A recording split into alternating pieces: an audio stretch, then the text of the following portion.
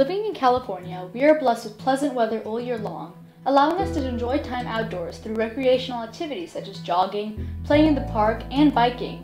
Here in Cupertino, we live in a quiet suburb which many people see as a paradise. But every paradise has its faults.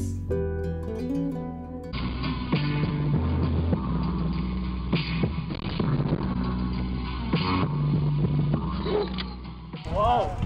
On! Are you okay? I'm sorry! Numerous studies show that California has more bicycle accidents annually than any other state in our nation. Of these accidents, 20% of them occur in parking lots. Although these problems may seem non-existent in our small town of Cupertino, we realized that the same problem is prevalent in our own Monte Vista staff parking lots. For safety at Monte Vista, I wish there was more.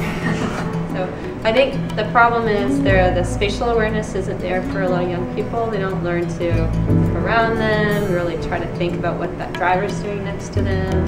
The driver might be on their phone, and so all these kind of things can collide. I think the vast majority of the drivers around here aren't watching for bikers, and they don't necessarily think of bikers at all. On September 16, 2014, California passed the 3 Feet for Safety Act, stating that vehicles must stay 3 feet away from cyclists when passing them on the street.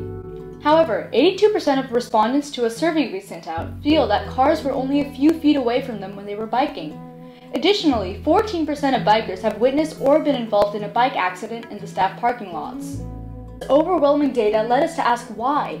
Why do bicyclists feel so unsafe, and what can be done to remedy this problem? Well, I believe it's on both parts. Both the cars and the bikers have a certain level of responsibility, and whenever one of them perhaps forgets that safety is priority, then accidents are prone to happen. According to Ray Thomas, a Portland bike lawyer, majority of bike accidents occur when the motor vehicle in question fails to recognize the biker as a vehicle and trespasses into the biker's lane. This poses a safety hazard to the biker and the driver, making a crash imminent. Hence, we propose the installation of road reflectors on the border of the pedestrian lane between both lots of the staff parking lot. Road reflectors are devices made mostly of ceramic. Since they are raised above the ground, drivers will feel a bump as they pass over them, alerting them to the fact that they have unknowingly crossed into another lane. Furthermore, they reflect the light from car headlights and thus illuminate. During days with decreased visibility, due to the time of day or weather conditions, cars and bikers can easily see the lane, preventing them from crossing into the lane unknowingly.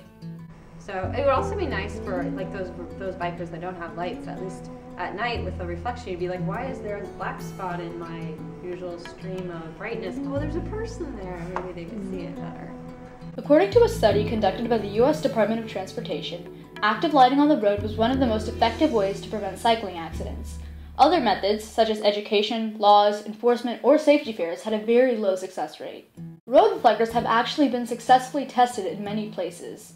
On October 29, 2013, the city of Portland, Oregon installed reflectors to delineate the bike lanes as it approached Burnside Bridge.